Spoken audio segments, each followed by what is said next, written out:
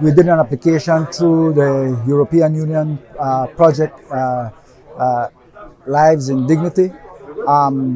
We also had our team working on this project, basically a worldwide project for which only 2 countries managed to get into to get approval for this project.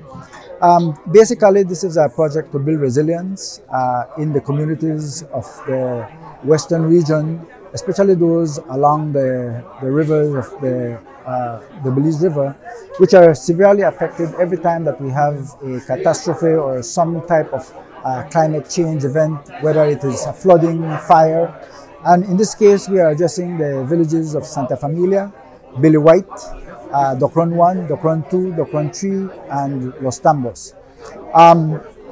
The project also entails the construction of drainage, especially for the village of Billy White and Los Tambos, which are 2 of the more affected areas when it comes to flooding.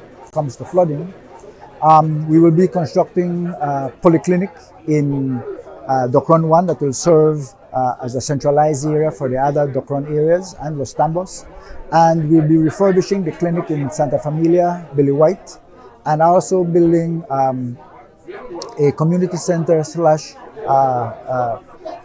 hurricane shelter for 2 other communities.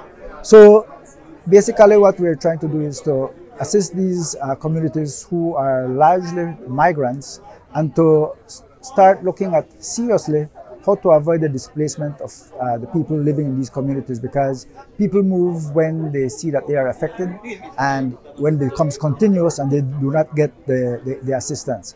So for years we have been crying out that we don't have and lack in some cases basic social services like water, education, transportation. And so with this project, we believe that when it is completed, these communities will be upgraded and they will be able to avoid the type of displacement that has occurred in the past.